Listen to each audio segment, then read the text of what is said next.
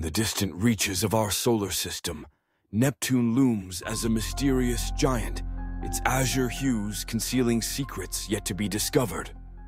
But it is Neptune's largest moon, Triton, that captivates scientists with the possibility of extraterrestrial life. When Voyager 2 swept past Triton in 1989, the images it returned were astonishing. Frozen plains, dark streaks, and geysers spraying nitrogen high into the moon's thin air.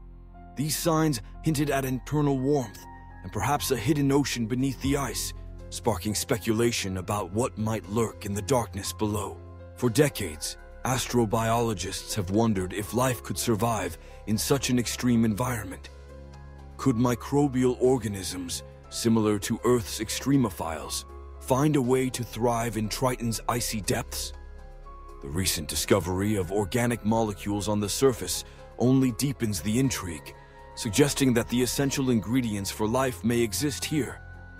As mission planners look ahead, the question endures: is Triton a lifeless world, or could it harbor secrets that will change our understanding of life in the cosmos?